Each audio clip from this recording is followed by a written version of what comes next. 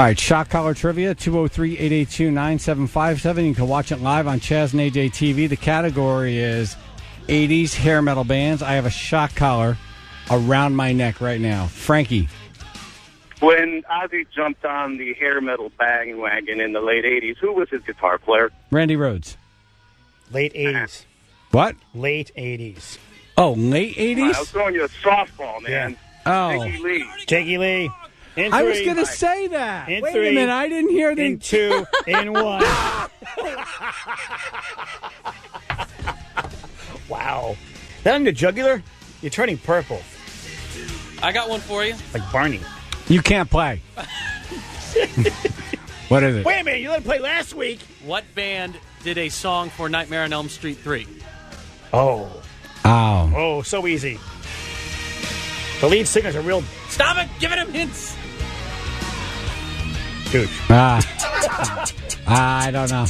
Dokken! Dokken. Don Dokken! Why is he a douche? We're the Dream Warriors! Oh, my God. If you ever met him, he's a complete douche. He's not nice? No, he's like a kind of a snotball.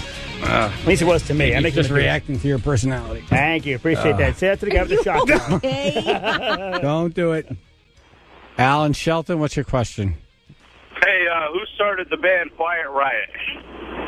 Oh, so easy. Kevin DuBrow. No! What? No, I'll give you a hint. You mentioned his name like 2 questions ago. I don't know. Randy Rhoads. Really? Yeah, with Carlos Cavazo. It was called Riot back then. Wow. Yep. That would be some band, right? That's true. Yes, it would be. And 3, 2, 1. Oh, this was stupid to put it right here. Why did you put it there? Why did you put it there? Again, go ahead. Mention the guy with the shotgun. All right, I'm sorry. Okay. Watch out. That's 2. Gary in Bridgeport. Hi, good morning. Hey. On Kiss Alive 2, what song did Paul Stanley use to introduce Ace Frehley?